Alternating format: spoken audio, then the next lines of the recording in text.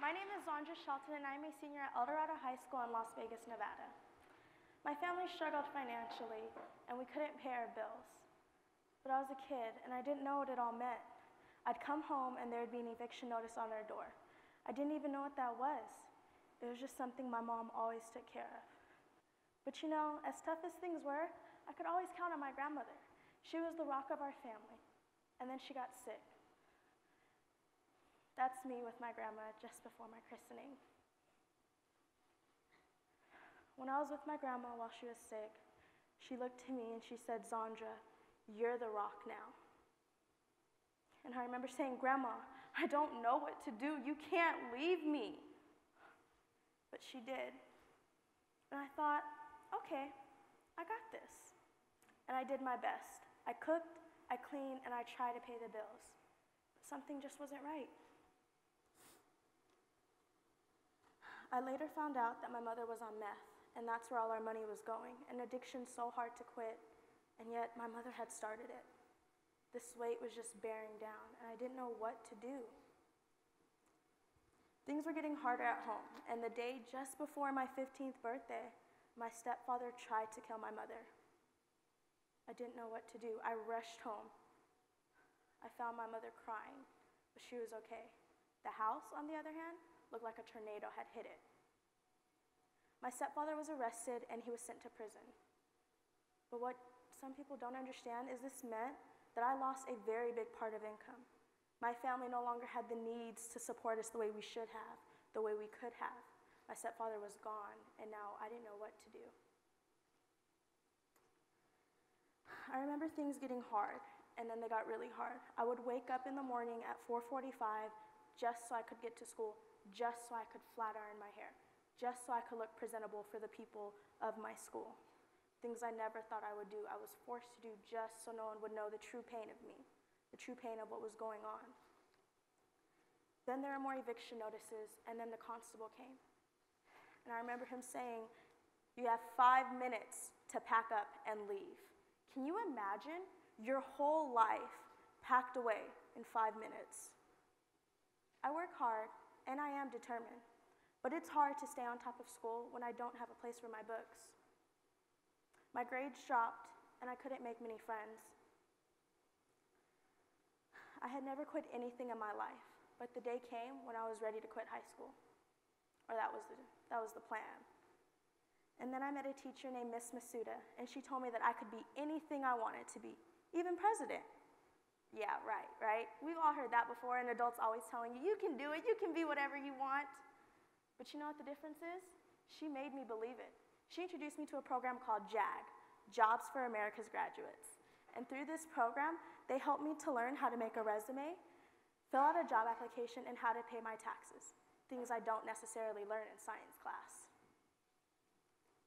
They also helped me to get my first job. I was a bottle toss girl at Circus, which meant I was in charge of running the games for family entertainment. Wow, what a great learning experience. On the strip of Las Vegas, working, watching tourists. Wow, I learned so much, and it was all thanks to JAG and the true belief of them. This opportunity was so amazing for me. Most importantly, I was able to stay in school. Most importantly, I was able to help out at home. And I thought, I got this. I really do. Now, I am president of my high school JAG program. And when my high school principal decided to open a cyber cafe, he came to me, and said that he wanted my program to run it, and I was in charge. I ran. I said yes. I taught my students how to run registers. I made sure they all had health cards, and I made sure they all wore health gloves while in work. Things I learned, skills I had, because I had some training. Now, I'm still up at 4:45 in the morning, but I get ready at home. I catch my bus by 5:20, and I'm in the cafe with my donuts by 6 o'clock. Every morning, a new commitment for me. Yes.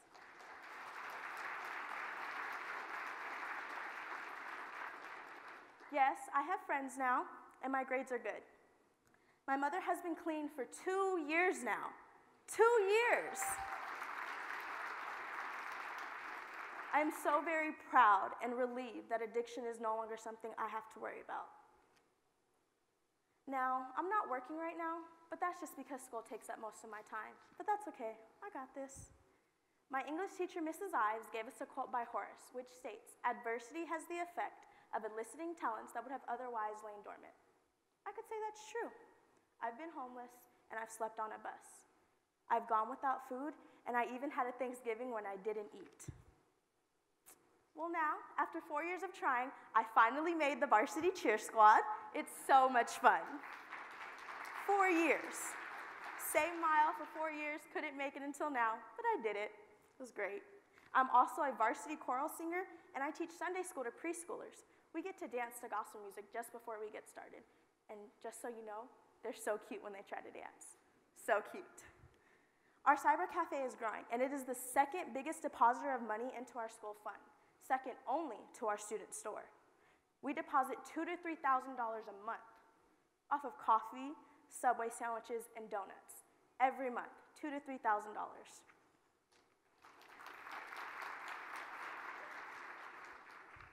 Right now, the biggest thing weighing on my mind is where I'll be spending the next 4 years. I have been accepted to St. John's University out of New York, Nevada State College, and just this morning, I have been accepted to Dixie State College out of Utah.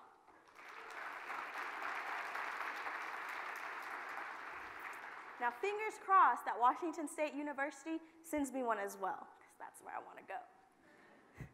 I am going to school in the fall, and it feels great to be a teenager in this day and age and be able to say, I'm going to college, and I'm going to do something with my life.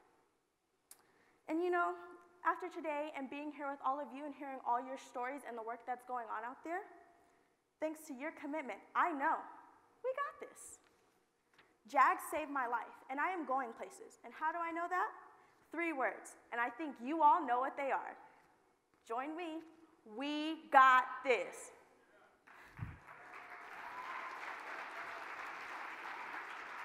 I have big dreams, and now with JAG in my corner, I see the path to them coming true. Why? Now say with me, everyone, because 1, 2, 3, we got this. Do you all believe it? I hope so, because 1, 2, 3, we got this. When you get to your homes, to your schools, and your offices, and they ask you what you learned at this summit, what are you going to tell them? We got this. That's right, we do. Thank you.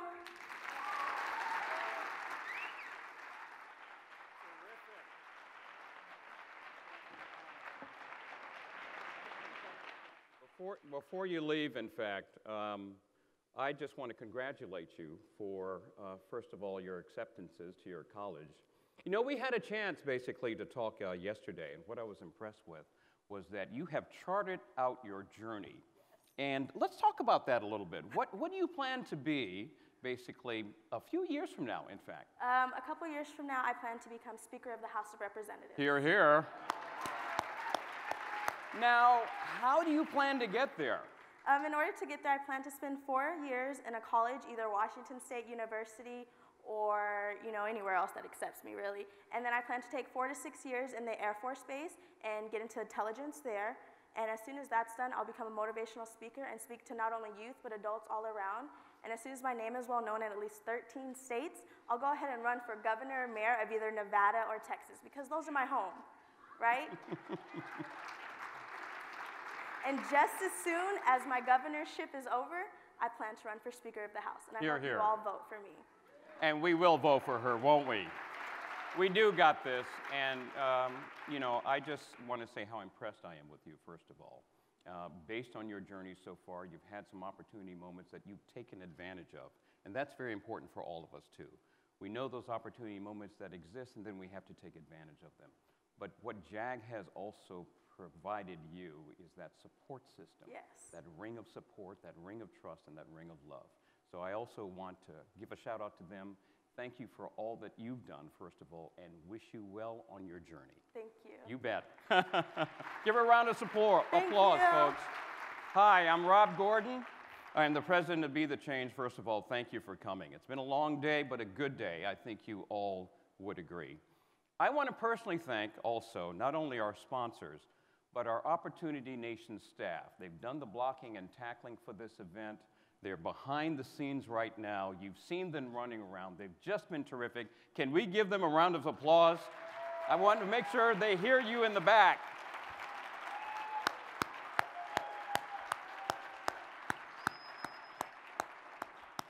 You know, as we, in this couple of days, we've been talking about, we got this. And the question is, what do we got?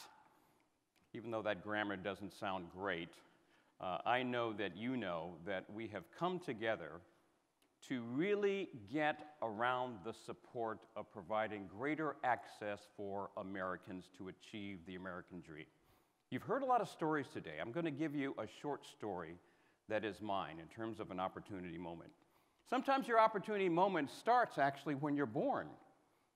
How you're born, where you're born, to whom you're born. I was very fortunate. I was born to an Army officer and an English teacher. That's why my syntax is so good. But I was, as a result, well-traveled. Traveled all over the world.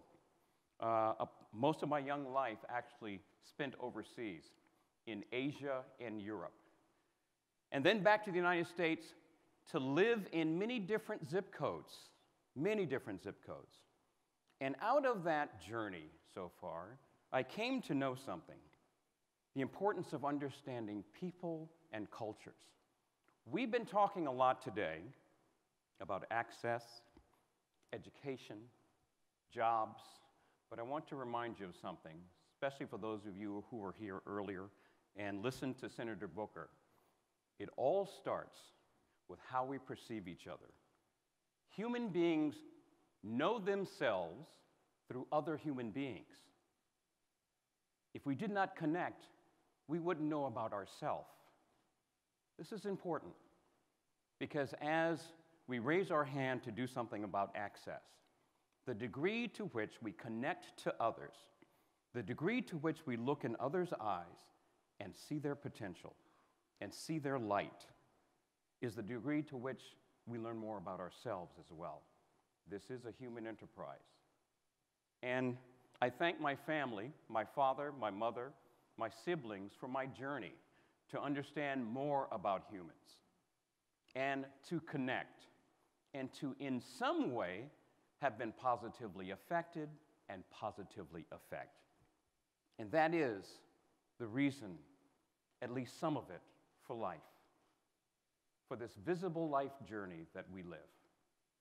And so as we leave today, I'd like to enjoin you to do something. I had the privilege of going to South Africa twice, working and serving in some of the townships, actually, with City Year, learning more about that culture, and coming to terms with a South African term, and some of you know it. It's called Ubuntu. Now, it has a number of different definitions, but they are all around humanity, a human kindness, a humanness, a human finding humanity through other human beings. I enjoin you to do that as you leave. In terms of opportunity moments, I enjoin you next to find your opportunity moment by creating an opportunity for someone else. Thanks for coming. Thanks very much, and I look forward to working with you on opportunity. Bye-bye, everybody. Thanks, Rob. Appreciate it. Thank you, Rob. Thank you all so much for being here. This has been a fantastic day. Now the real work starts. Let's go get it done together. Thank you all so much. Have a great night.